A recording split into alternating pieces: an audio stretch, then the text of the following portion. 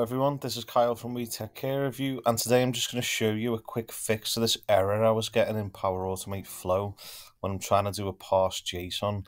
And this is the error I was getting. So invalid type, expected string, but got null. Now I did a lot of research around this and I found this blog post by this legend Thomas Prokop, and what he's literally got the fix here is because the JSON that we've put in the template is expecting a string. When we then try and parse that JSON and there's a null value, that's where the error happens.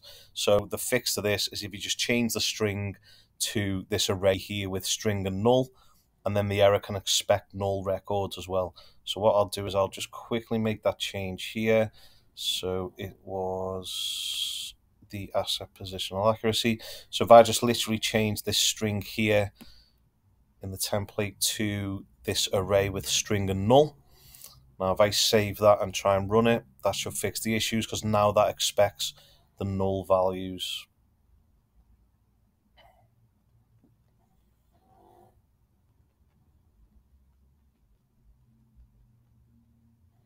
And there you can see that's ran successfully.